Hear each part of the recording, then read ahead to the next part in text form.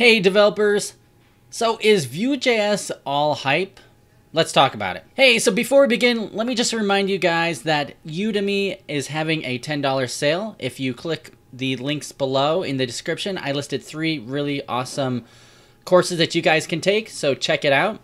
If you click on any of them, I do get a little bit of affiliate income, so thank you very much. And also let you know, my Vue.js in Action book is in pre-order status. You can get it from Manning. I've included a link below, and actually I have a link to my mailing list. If you sign up for that, I will give you all the information about my Vue.js in Action book. So let's talk about this. So just recently, Chris Hawkes created a video where he went through several websites to find out, I guess to see what the hype is all about Vue.js. So he was making the argument that Vue.js is kind of this brand new framework out there, and that a lot of lemmings, a lot of people are just jumping on the bandwagon, and he wanted to try to find out how many sites actually were using it. He heard about Alibaba, he heard about GitLabs, so he started going to these websites, and he found a lot of the websites that claimed that they were on Vue or using Vue actually weren't using Vue. And I actually left a comment on that YouTube video. I'll leave a link in the description below if you want to see it, where I mentioned to him that a lot of these websites that are using Vue don't necessarily use it for their front page. Like Alibaba has hundreds of different websites, and some of their mobile sites are using Vue. In fact, China overall is using, a lot of people in China are using Vue.js. In fact, Tencent, Weibo, a lot are. And so it's really, really popular over there, and it's definitely really popular over here. It's gaining a lot of momentum all over the world. And so I posted that saying, you know, just let you know that some of the websites that you looked at, they do use Vue, they just don't use it for the front page. So, and then it kind of sparked controversy in the comments section, where some people came out to say, well, you know, I like Vue.js, but I think React is better. And then people are just saying, even my buddy Joe from Coding Phase was saying, well, you know, Vue.js is just a copy of Angular, and it's a bad copy at that. And, you know, it's a lot of controversy here. And of course, you know, I don't think that's true. Vue.js definitely has its own merits beyond other libraries and frameworks like React and Angular. It has a long history. So I thought I would talk a little bit about, I would go over some of the slides that Evan Yu had in his State of Vue address that he did last month in Poland, to kind of gauge of like where the hype is for Vue and why I think it's really an awesome library and has a lot of potential, and it has a lot of momentum going behind it. And that's not to say that React is bad or that Angular is bad or Ember.js is bad. I'm just saying right now we're seeing a lot of stuff happening in the Vue world, and it's worth, if you're a web developer, it's worth just kind of taking a look at it and saying, wow, that's neat. If you're a new web developer, I mean, this is an awesome library to start at. It's just really, really easy to ramp up and get started and create apps using it. So you can see from here, I have it in the background, well, maybe the presentation will work. You can see here the Origination. So he talks a little about the first commit is in 2013. So I'm going to just briefly talk about some of these slides. Evan Yu did a much better job. I'll link to his presentation in the description below if you want to see it all. But he said that it wasn't even named Vue at the beginning. It was named Seed. And that they renamed it to Vue here. You can see it from Seed. And then it really got a lot of traction on Hacker News when it was first released, the public release, all the way back in 2014. So some people have only started hearing about Vue.js in the last, I don't know, 6 months, but it's really had a long history for quite a few years before it's gotten into the, you know, what everybody's talking about lately.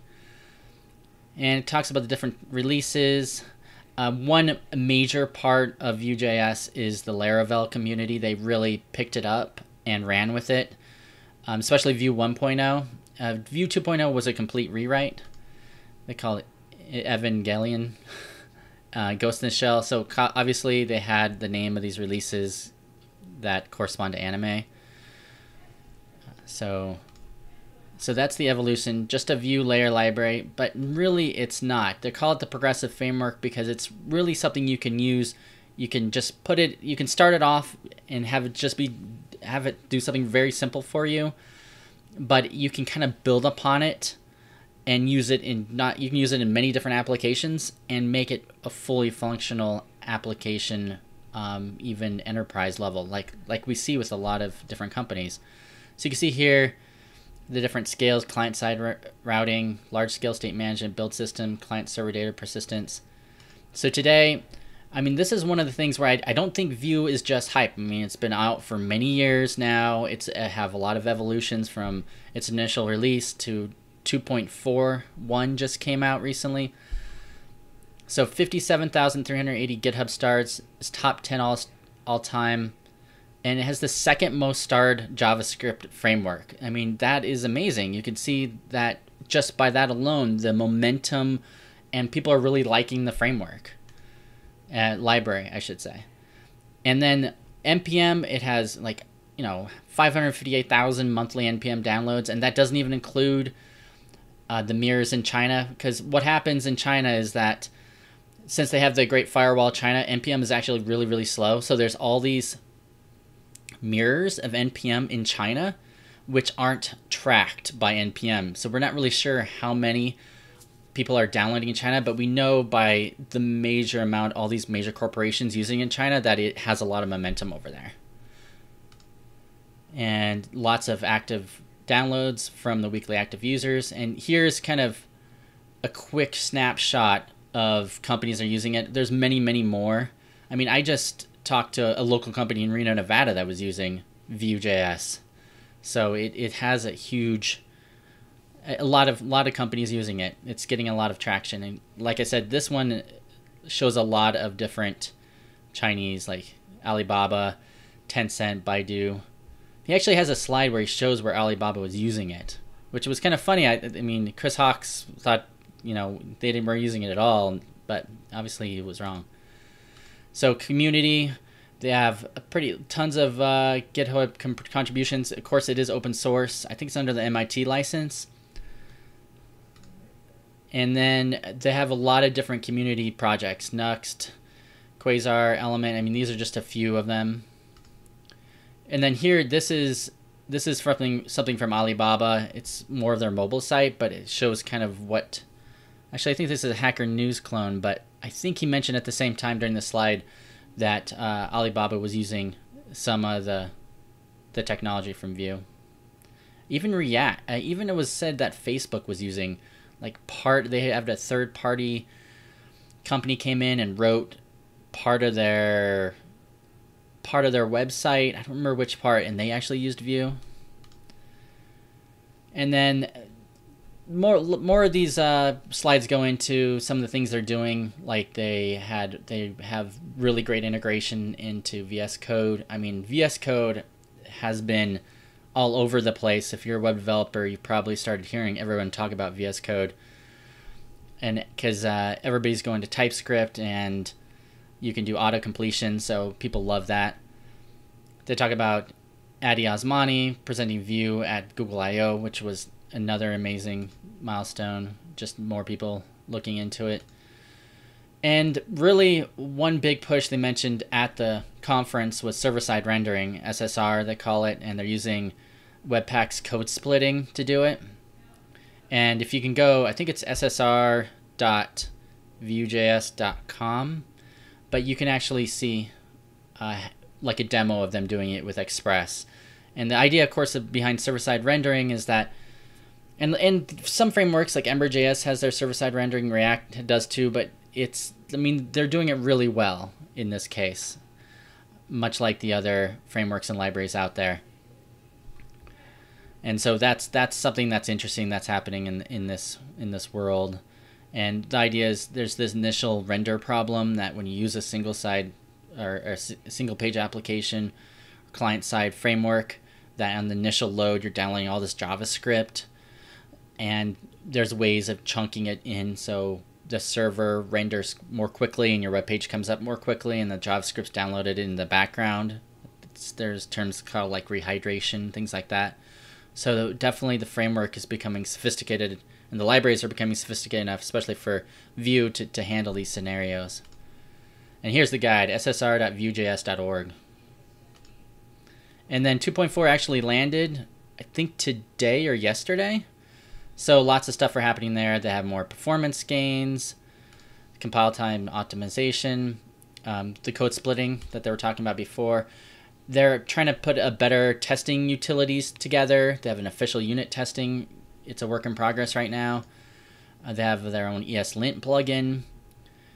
And Vue CLI 3.0 is planned. And so that goes into thanking his friends and his wife. And the Patreon supporters. If you don't know that, Patreon, you can actually support on Patreon. You can see here, Patreon Vue.js.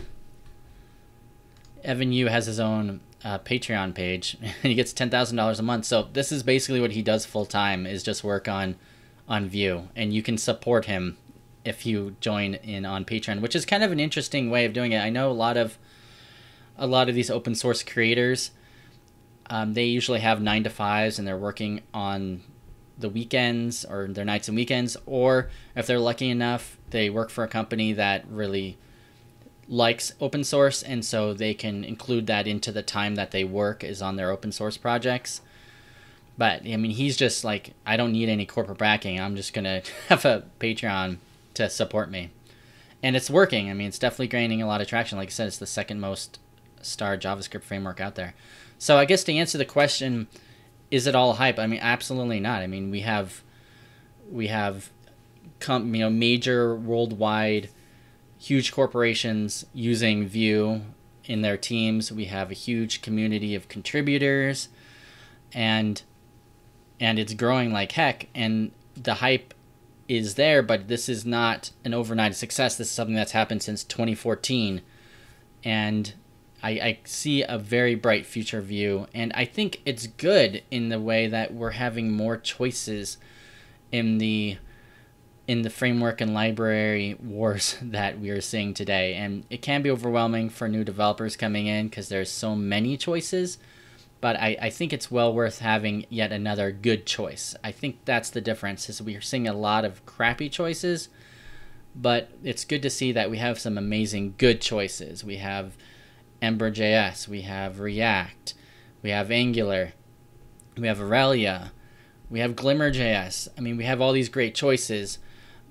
that are gaining popularity, and that's good. I think that's awesome. We don't all have to be React fans. So if you like this type of video, let me know, what do you think about the framework wars and library wars? Do you think Vue.js will continue to be one of the most popular JavaScript libraries on GitHub, or do you think this is just something that will slow down after a while? Let me know in the comments below, and like I said, click on that mailing list link I have below, and you can get my first chapter of my Vue.js in Action book. Thanks.